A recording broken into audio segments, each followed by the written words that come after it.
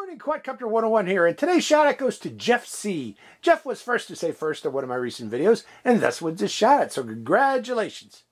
Good morning, Quadcopter 101 here with a review of a neat new plane, the Mini X320 Park Plane. Now, what is the X320 Park Plane? Well, if you look at it, it looks very similar to another aircraft that's already out there, another RC aircraft, the J11, which is a seaplane, a CRC airplane that you can take off from water.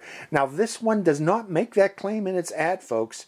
Okay, so this only looks like that airplane, in other words. I would not recommend trying that, especially if you add the optional LED bars to this, because you might run into electronic issues to do such. But for those of you, and another reason I don't think that it's wise to try that is because these little 720 motors really should not have the oomph to overcome water drag and get you up into the air. I might be wrong. There's going to be people out there, I'm sure, that are going to try this in water, but I am not going to do that. So let's talk more about this aircraft. Constructed of EPP foam, very tough. Also has a collapsible front end for those nose-in crashes for beginner pilots. But again, it's a two-channel aircraft meant for beginner pilots to learn the basics of flight. Now, I do a lot of reviews of all types of aircraft, including beginners, especially beginners aircraft, folks. That's the, what my channel's dedicated for, is to bring our new people into the RC world. And that's two-channel aircrafts are a good airplane to learn to fly on. And why is that? Because you're learning the basics of throttle control using a two-channel aircraft, and also maintaining orientation while you're turning. Okay, that's the hardest thing to do for most people when they're learning. They're new to RC, is to be able to fly away from you, and then when you turn and fly back toward you, you get confused. These little two-channel airplanes are a great thing to learn learn how to maintain orientation on the airplane without getting into too much trouble, because they fly slow enough and low enough that they're not going to really break very bad. They shouldn't break very much if you crash them, and if you do lose them, it's not a huge loss, because they're usually very low price to begin with. Okay, let's talk more about the aircraft again. It's a two-channel plane, which means only left or right control and up or down throttle control. You give it more throttle, the aircraft will go up. You reduce the throttle, the aircraft will descend. And on the right stick here is your yaw control for turning the aircraft right or left. Now, the way this does this, the only controls this has, folks, is controlling of the motors. Okay, to turn, to climb, both of the motors are increasing their power on them, their RPMs, and causing the aircraft to rise, and to descend, reduce throttle, and they turn slower, and then they descend. Now, to turn right or left, being that this does not have any other control surfaces other than these two motors, this uses differential thrust to turn right or left. So like to turn right, this motor is going to spin faster than the right motor, pushing the left wing to the right and the whole aircraft to the right. And to turn left, this motor will spin faster than that motor and push the aircraft to the left. So that's how it turns right or left. Additional things about this airplane: it is gyro stabilized, okay, to prevent the aircraft from rolling over or flipping over via the nose. Okay, what that also means is you can't do acrobatics with this, because the gyros will prevent you from doing loops or rolls. You're not going to be able to do rolls anyways with differential thrust airplane. So, but again, that also makes it very easy to fly this aircraft with that gyro stabilization, to lessen the chance of you crashing because of beginner error on your controls. Okay, I gave a little bit of brief on the controller real quick. The controller, you got an on-off button right there. You got throttle here, and you have right or left turning control here, yaw control they call that here. This button here is for the LED lights, and let me talk about that too. This comes with optional, well, it's not optional, it comes in the package, but it's not installed. These two little LED light bars that you can install to the aircraft using these little tape pieces of tape that you get with this, to tape these on to the bottom surface of the airplane, along the leading edge of both wings, in case you want to do night flying. And the way to install this is you're going to need to poke a hole through the belly of the airplane to gain access to the power plug of this, which is in here. Let me show you this. We'll pull back this piece of tape here that's covering the flight control board with the gyros right here. And if you notice, there is one available plug right there for the LED bars. Okay, so you'd plug that in there after poking a hole through the belly right there, and then run this cable, this plug in through that hole and into that plug there, and then spread these apart. There's two light bars here. Spread them apart and run them along the leading edge of each one of these wings, and then tape them down. I'm not going to do that because that adds additional weight to the airplane and also additional power drain from the battery. So if you want a long flight, leave them off. But if you do intend to fly at night, you know, these LEDs are really hard to see in daylight, and I mostly fly in daylight. But if you would intend to fly at night, you do have the option of installing this little LED bars to the leading edge of that. Okay, let's look again inside here. What we got here, again, we have the flight control board and receiver right there under this tape. Again, with the little plug there for the optional LED if you wish to install them, along with the power plug. There is no on-off switch on this aircraft. To turn on the aircraft, you have to plug in this battery, and it is a little 3.7 volt, 300 milliampere hour battery, very common battery. This one is size 70-20-30 on the top there, if you can read that. I don't know if you can see that or not, but what that means is it's 7 millimeters thickness on the battery, that's 7.0, and 20 millimeters width, and the last 30 is 30 millimeters length. So for those of you who don't know what those numbers stamped on that on these cheap generic batteries means, that's what they mean. Okay, again, it's 300 milliampere hour, very common 3.7 volt battery. And with that, you get a battery charger for the airplane and a spare set of propellers. And the other thing that comes in the box is the instruction manual. Now, the instruction manual is in Chinese mainly, with English translation in these grayed areas here. The translation actually is not too bad, but it's kind of difficult for my eyes to read because the print is very small. Now, it does not mention anything about these light bars and how to install them, so again, you're going to have to figure that out for yourselves, folks, along with, does not mention anything in here also about flying in water, so again, I would be really hesitant to try to see if this actually flies in water. Final things before we go out flying, the controller is supposedly gives you 100 meters range. That's more than enough for this small aircraft. You know, you get out past 100 meters, you're going to have a hard time seeing it, but this orange should show up very nicely, I hope, at distance, so it shouldn't be too much a problem at the outer edges of the range. And I think that is about it. So, let's take this out into the field and see how it flies. Let me put pop the top back on. It snaps on like so. So, hope you enjoy this flight. Good morning, Quadcopter 101 here with a review flight of the X320. And now I hope everybody's practicing good social distancing today. That's what I'm doing. That's why I'm not at one of my local parks here. There's nobody out here today, folks, so you know, nice place to go fly. But keep in mind, you don't need as big an area as this to fly your X320. This is a park flyer. This should be good enough to fly in a local park and possibly even your own backyard. So let's see how this flies, folks. Now, to get this started, oh, one other thing. I forgot to mention, this airplane only weighs 49 grams with the battery included. And what that means, folks, is that this does not require registration in most countries, okay? So keep that in mind. You're not going to be hassled by the authorities flying this because this does not require registration in most countries.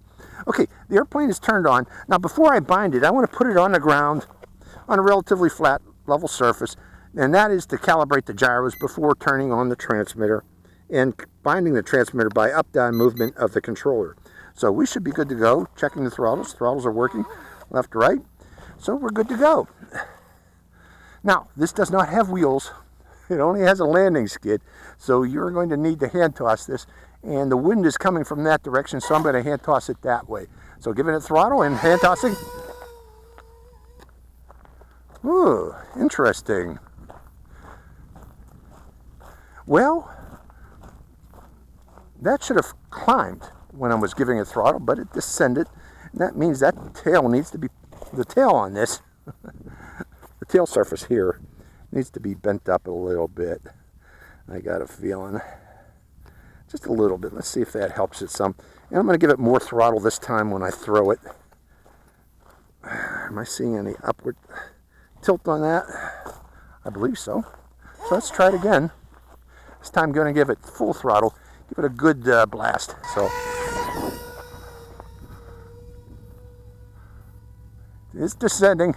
So you really need to bend that tab, that back elevator up. And I'm going to have to do that at home, folks, and come back out here again, because you really want to use heat.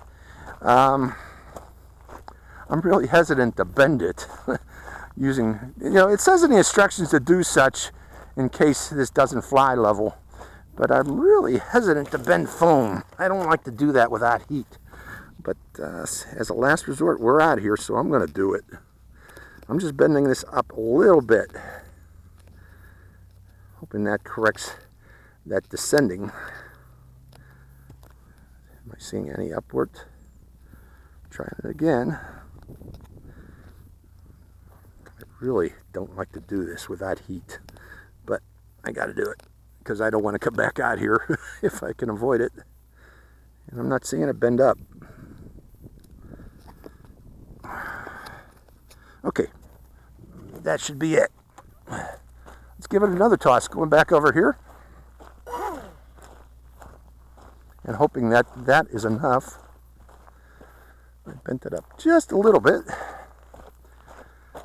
Once it gets up to speed, I'm hoping that it'll maintain flight. One other thing I'm going to try before we leave here is I'm going to tilt this up a little bit and then turn the gyros on and see if that helps. So here we go again. There we go. That did it. I bent it up. So never mind. We're flying now, folks. Reducing throttle, coming down. So keep in mind, you might have to do that. What I did there is bend up that elevator. Oh man, I'm at 1/3 throttle and it's climbing because that elevator's too much, I guess I gave it. So let's reduce that throttle down even lower. It's climbing. I'm at 1/5 throttle. Maybe I'm in the thermal, to tell you the truth, because it's not coming down. If this flies at that low of a throttle, this will be a long time flyer. Let's bring it back over. It's still not coming down. Yeah, I think it is in the thermal. I'm in that same area I was flying the Z53 recently, and there's that lip there, and the wind's coming from that direction again. So yeah, it's slope soaring again, like the Z53 was.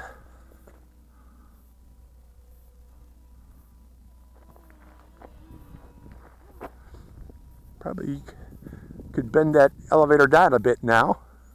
Okay, let's give it a little throttle now because we are down lower. It's climbing again. I'm trying to bring it close. Low and slow, but trying to stay close, trying to come down here, but I don't want to come down. I cut the throttle off completely. Oh, maybe I shouldn't have cut the throttle off completely, because giving it throttle, it doesn't accelerate very fast. So, okay, well, that elevator is a little bit too high up right now. Okay, and because of that, we kept climbing. Climbing higher and higher out here. I'm not sure, part of that might have been due that we may have been slope soaring on that little bit of ridge lift there from that dirt. But I am going to lower this again, bending it down a bit. And while we're over here, might as well just toss it because the wind's coming that direction. Go up, up. Now I lowered it, and it's flying real fast now because I lowered that elevator. But it's climbing, reducing throttle. It's still climbing. It's still slope soaring again. Going through the sun. I don't want to do that. Way up high. Come down. Okay, coming down.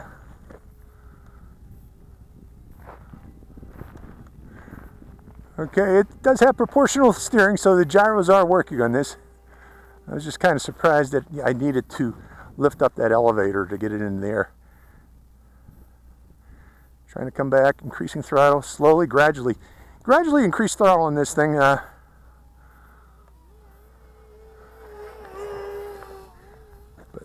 increasing throttle, going up. Yeah, this is an oddball plane, isn't it? The oddball looking thing. Giving it more throttle to keep it in the air.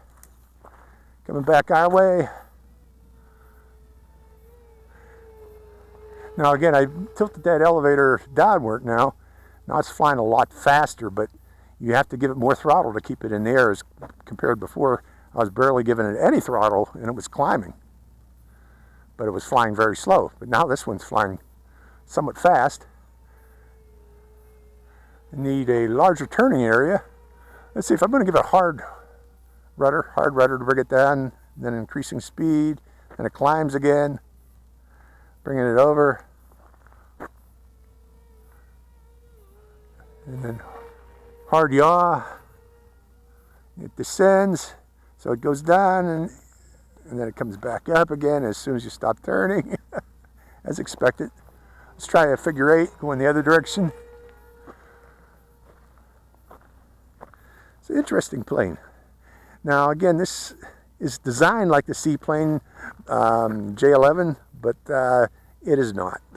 I don't think this would fly in water. There's just no way. It doesn't have the power to take off from the water, I don't think.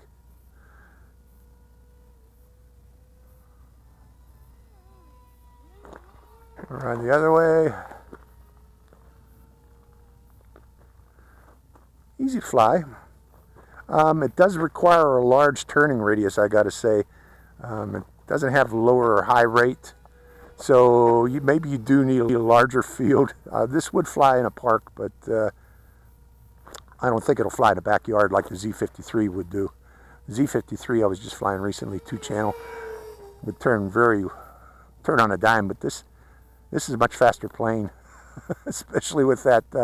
Well, I guess if you raise the elevator, like I did it in that first part of the flight, you could fly in smaller fields, but once you raise it down and fly at this speed, you're going to need a lot of field to fly it.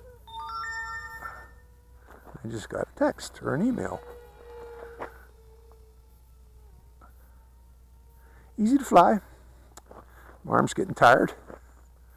Proportional steering, so you don't need to bump it. That means the gyros are working on this. Coming around again. And again, this is for beginners to learn orientation. Coming toward you and then going away from you. That's hard for a lot of beginner flyers to learn how to, which way should I turn, right or left, when the plane's coming toward you or going away from you. It just takes practice. Eventually it kicks in, folks. You just do it enough and you end up where you're doing it without even thinking. And that's the idea behind these 2-channel planes, why people fly them, is to learn that. And learn throttle control also, where you just give enough throttle to let it stay in the air. Fast plane, huh? For a 2-channel. I'm reducing the throttle a little bit here.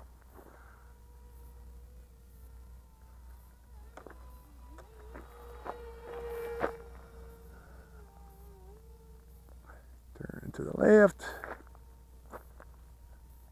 Okay. Trying to maintain altitude. Turn to the right. Trying to keep the sticks in the air so you can see it, but this is really making my arm tired doing this. See how easy it is to fly it though? All I'm doing is giving it right and left control.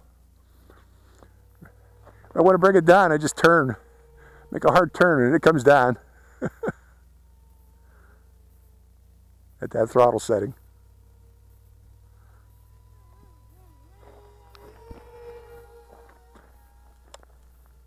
Boom. Came down too low that time. And that means my battery's probably getting a little bit weak from the flying. What I'm going to do though, so we get a little more flight time, is bend that up again so we can fly slower like we did there in the beginning. So let's try that. Make sure there's no rattlesnakes out, because it is rattlesnake season now. That's another reason I'm hesitant to come out here in the summer or in the warmer months, folks, because this is rattlesnake season. Stay away from the bushes and you should be okay. Should be. Okay. Okay, I bent that up a little bit. Let's see if that helps. There we go. Flying slower now.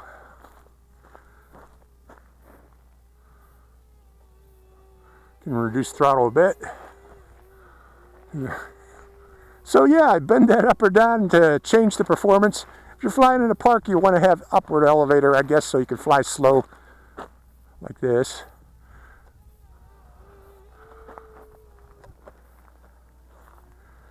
Coming around, trying to bring it down by turning.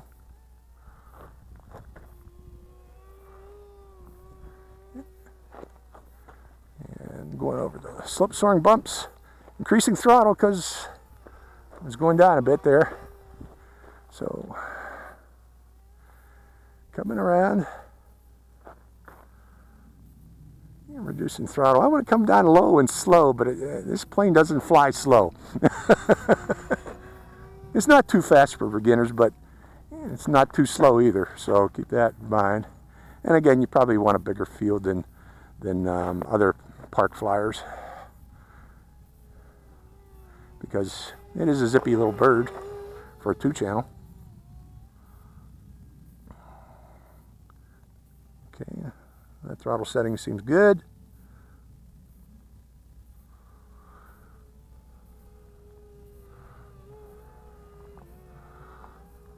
Well, it's a beautiful day out here in the desert. How's the rest of the country, folks? Those in the U.S.?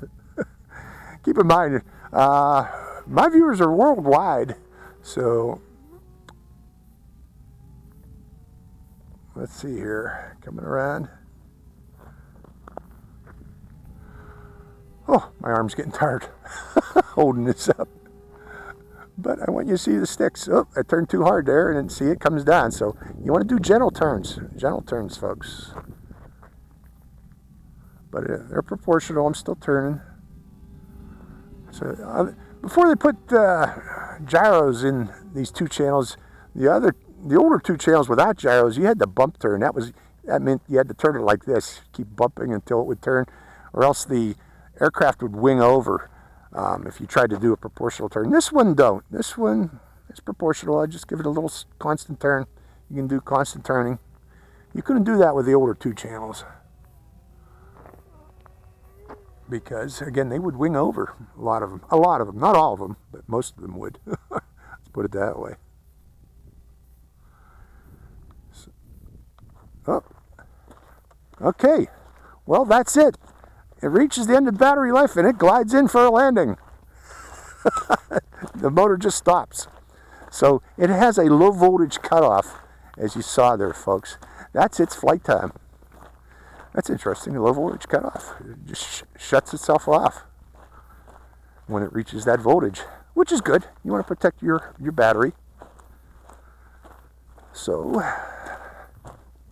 let's go pick it up and give you my last final thoughts on it. Interesting airplane. It flew a lot faster than I thought it would. It does require a larger field than normal than other 2-channel planes of this size because of its speed. You can slow it down though by raising or lowering this elevator. Here, raises the elevator up by bending it up gently bend it up, and this will fly at a higher angle of attack and fly at a lower speed, so you can fly in smaller fields. But then again, if there's any wind flying at that speed, you're not going to be able to control it.